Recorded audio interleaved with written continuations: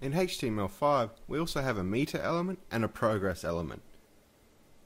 So to demonstrate this, I've gone ahead and created a new HTML file with our HTML5 document structure and titled it progress.html. So let's take a look at the meta element. The meta element looks just like this, with the opening and closing meta tags. The opening meta tag can take quite a few attributes. We'll just be looking at 3 of them. And these are the min attribute, the max attribute, and the value attribute. So for the minimum, I'm going to put 0. For the maximum, I'm going to put 100. And for the value, I'm going to put in 50. So you can kind of think of this as being at 50%. We can use the meta element to define a scalar measurement within a known range. So the meta tag will also take some fallback text, and we pass this in between the opening and closing meta tags. So we can just put in something like your browser does not support the meta element. So this text, your browser does not support the meta element, will be displayed in the case that the user's browser does not actually support the HTML5 meta element.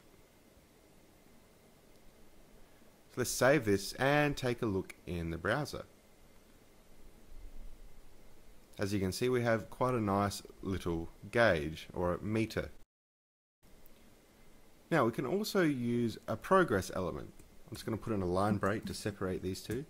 And the progress element is defined by the opening and closing progress tags. And just as the meta element, we can also pass in some fallback text. Your browser does not support the progress element. So now we need to pass in some attributes. So we'll pass in a value. This time we're going to make it at, let's say 75. So a value of 75 at a maximum of 100. So you can think of this as 75%. So we can use the progress element to represent the progress or completion of a task. So let's save this and check out these new elements in the browser. So we have our meta element from before. Then we have this nice looking progress bar, which is at 75%.